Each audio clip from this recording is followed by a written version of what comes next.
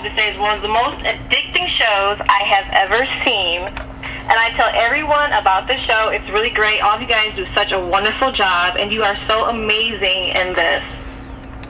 Thank you so much.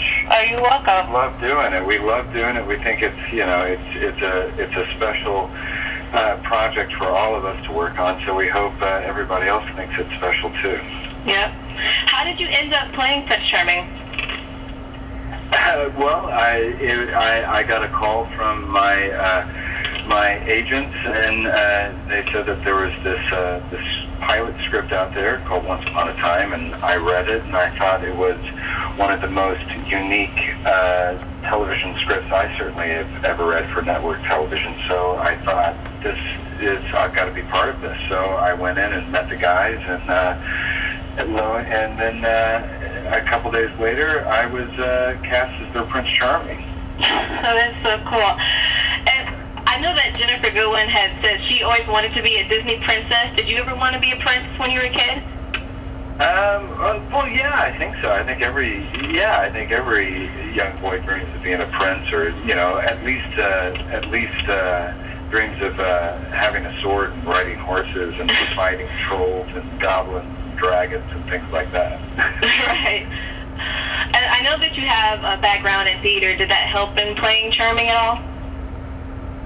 Well, I don't know if it helps specifically in playing Charming, but I think it helps in terms of acting anything, really. It gives you a great kind of foundation and work ethic in how you approach characters and things like that. I mean, so I think it helps not only in playing Charming, but in anything, really. Now, you were living in London for quite a while. And I heard that as soon as you got back to the States, you were offered Fandral and Thor? Yeah, that's right. I came back. I lived in London for almost 11 years. So wow.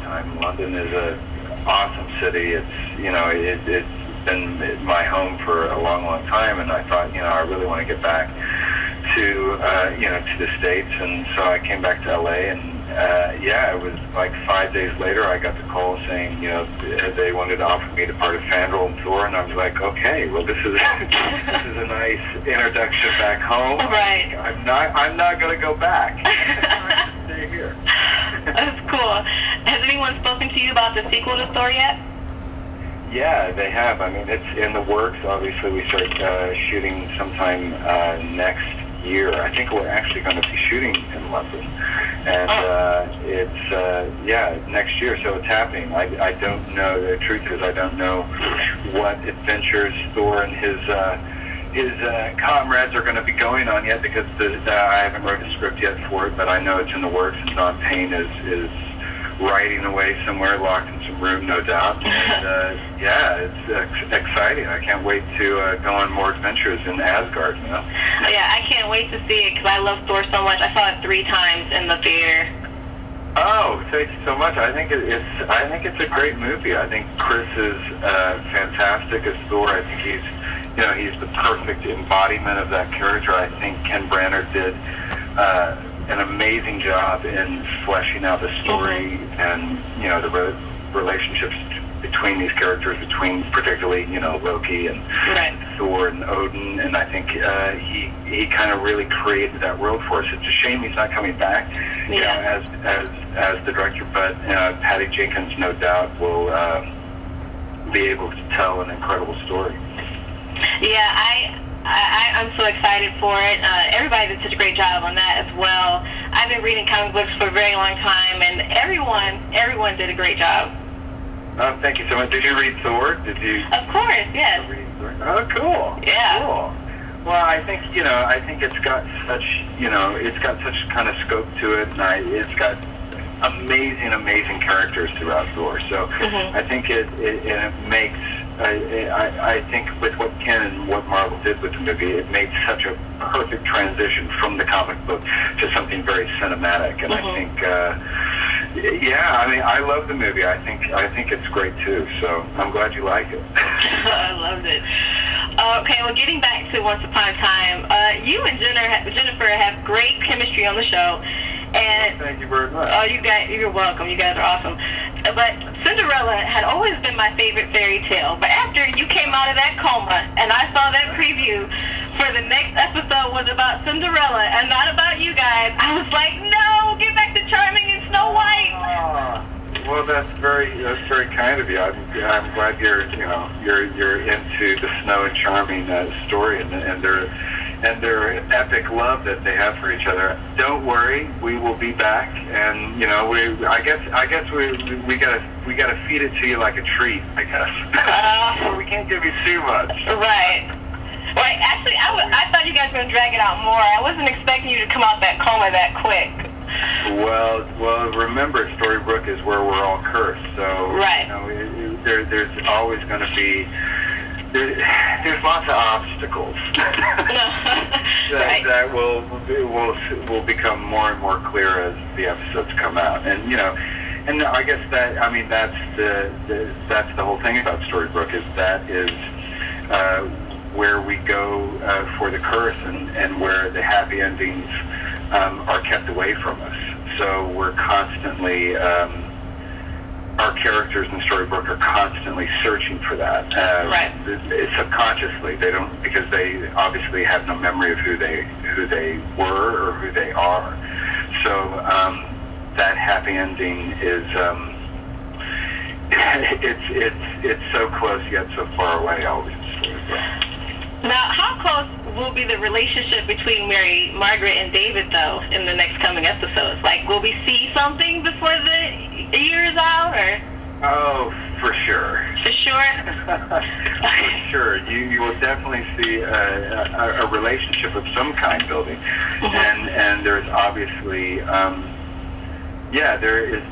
there's definitely a connection between the two. A very strong connection. Okay, now this Catherine woman that claimed to be David's wife, now is this marriage going to be a sham, or because it seemed kind of shady to me, the whole thing? Well, I don't know how much I'm allowed to say, but I will say that it may or may not be a real part of David's past. Okay. Okay. Do you prefer playing David or the Prince?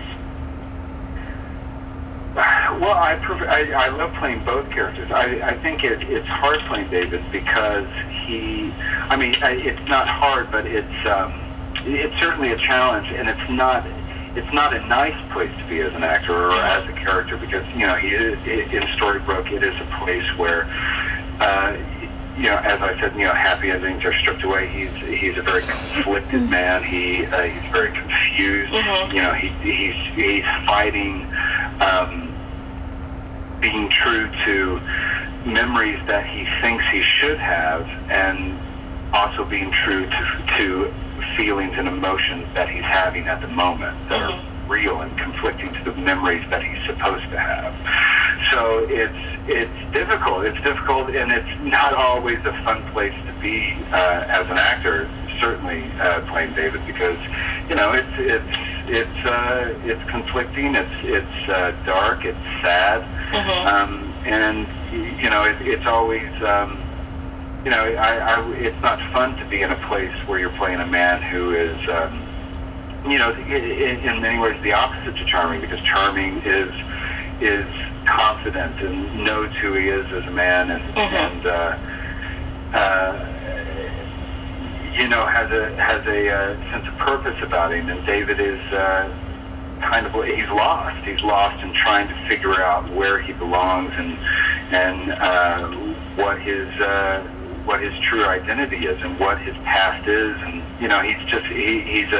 he's a man with a lot of question marks, which is frustrating. It's frustrating for him, and it's frustrating as an actor to play it because it's always fun to of course to play Charming and be that confident man that he is, and be able to kind of run with that. But David is certainly conflicted. So, but it's fun playing both for sure, and as an actor, and that's what's so great for all of us as actors, to be on on the show, which is unique because we're playing, all these different characters. We're playing, essentially two different characters that are the same person, but they have different experiences as characters, so which changes them. So it's a joy. It's like hitting the jackpot as an actor to be able to, play these different sides all the time. Right. So, what's it like filming? What's the atmosphere like on the show, on the set? Does it feel like another acting job, or does it feel like you're playing make-believe with these fairy tale stories?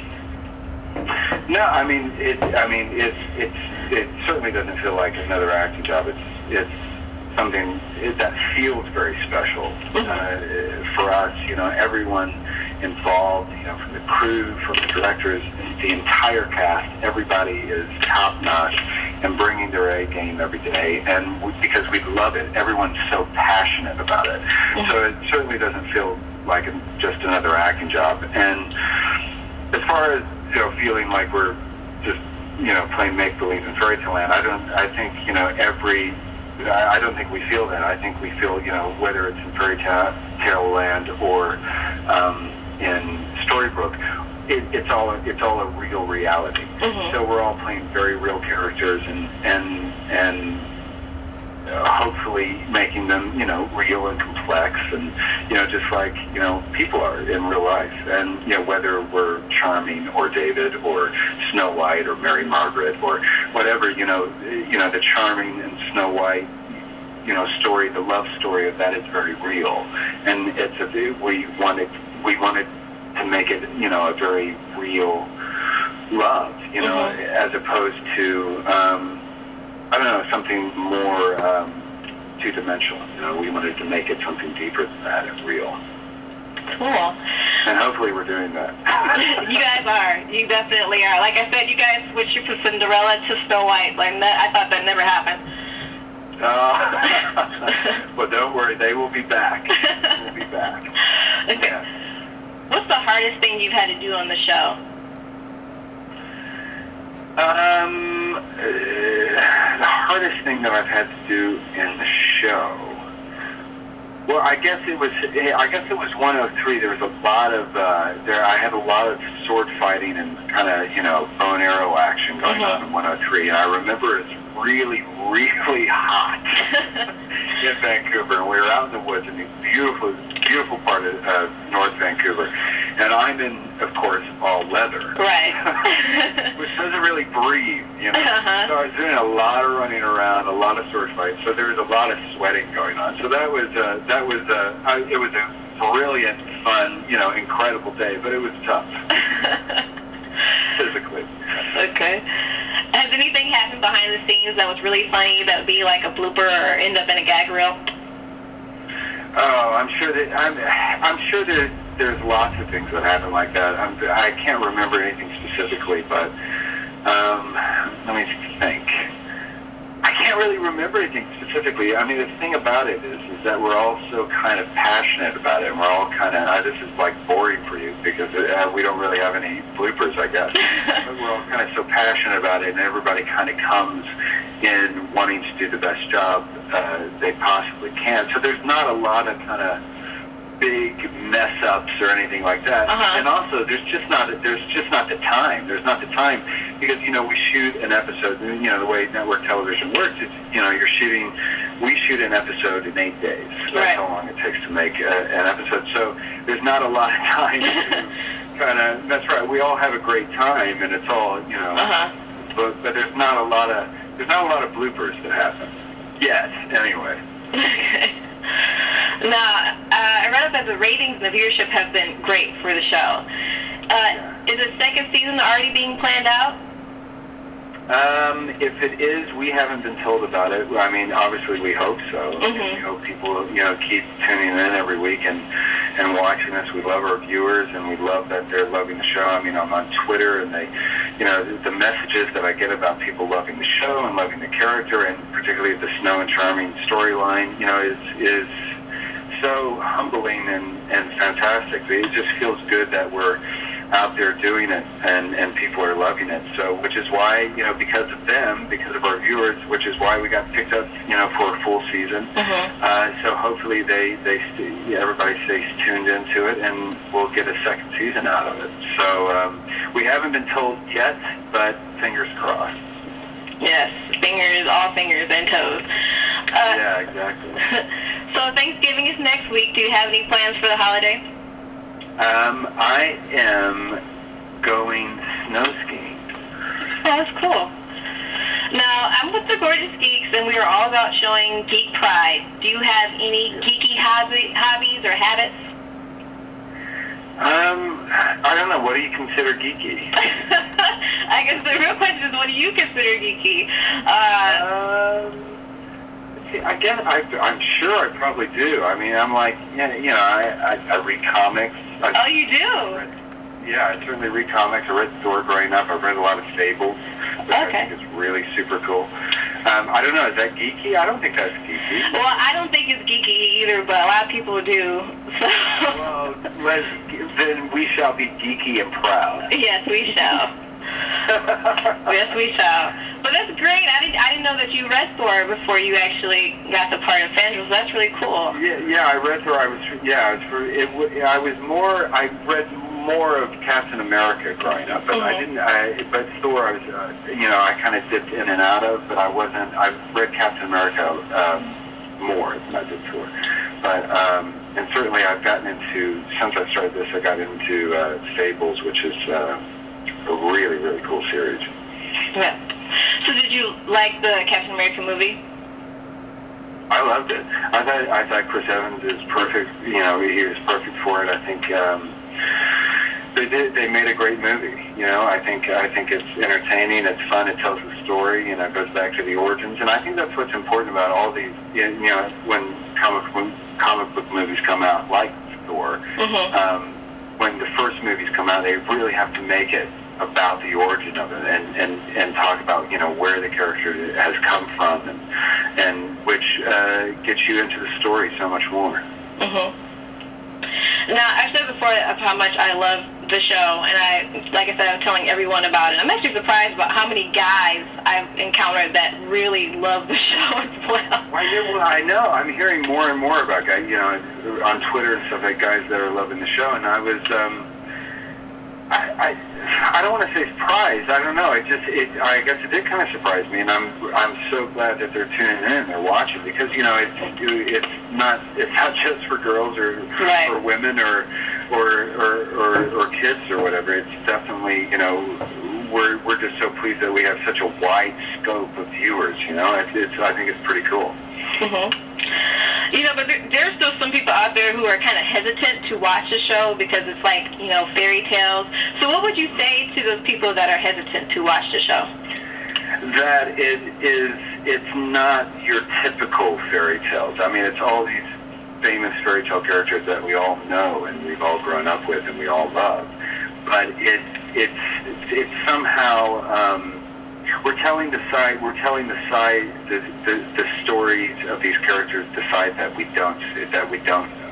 We're telling all the aspects of these characters that we have never heard before.